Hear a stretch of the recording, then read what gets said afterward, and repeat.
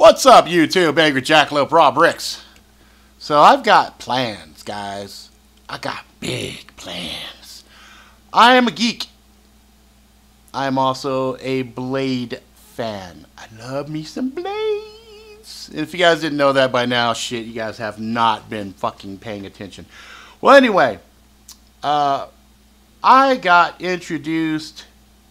One of the good things about having a YouTube show is you end up meeting a lot of interesting people.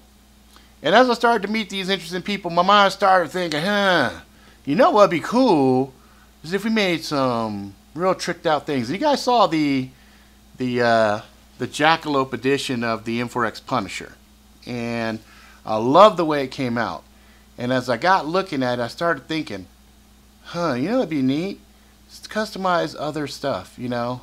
And I'm a collector too. I'm a big nerdy collector. Like, I've got quite a few Quartermaster blades. I got those as a complete set. You might recall the A-Team video. I got those. I didn't do a lot of heavy testing with them because, you know, I'm a collector. Well, recently I was watching Prepare My 101's neck knife video, and he had a couple of different neck knives on there that he was talking about, but one caught my attention, one called TIBO, T-I-B-O, from Tops Knives.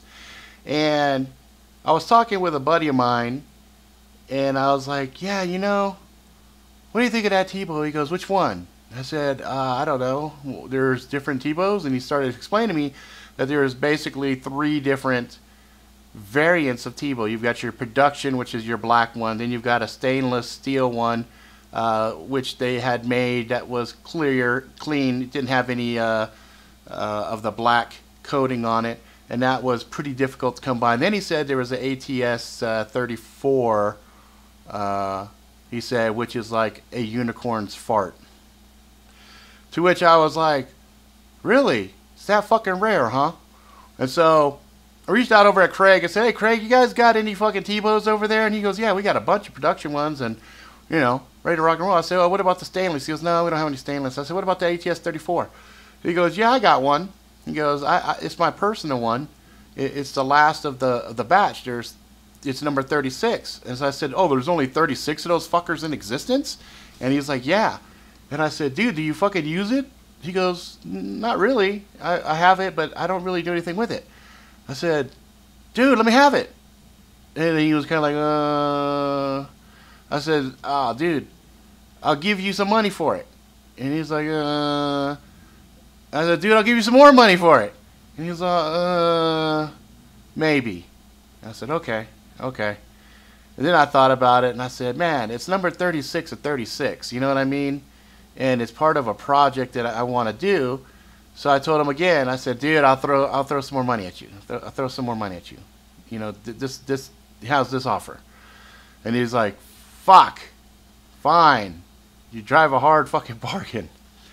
And I mean, he could have fucking held out and asked me for a whole lot more, but he's a cool motherfucker. You know, it's not a lot of money, but it wasn't a little bit of money either. You know what I mean? But I wanted it because, like I said, I'm a fucking collector. I'm a hardcore collector. And I told him, dude, this little blade is going to have a lot of videos made about it. It's going to be in videos. There's always going to be, you know, hanging around my neck and, you know, this, that, and everything else. And, hang on a second here.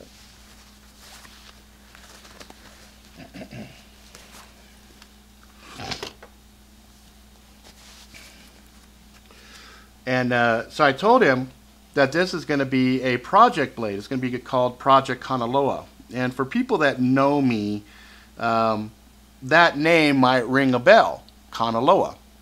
I had another project that I have created a long time ago to desalinate ocean water to make clean, drinkable water by using green technology, and I called it Kanaloa Systems. And Kanaloa is the ocean god in Hawaiian mythology. And that little piece that you're seeing right here on the top, that is a piece of jewelry from Baiko, which is, I think, an Australian jewelry company, and it's called Kanaloa. And so the other thing that's interesting is I told Craig this. This is the only thing I don't like, this sheath. It's very, very snug. I told Craig this, and like the cool motherfucker he is, he got Kanaloa etched on the blade as it was cleaned up and sent over to me. And so here you can see, here's the serial number right there.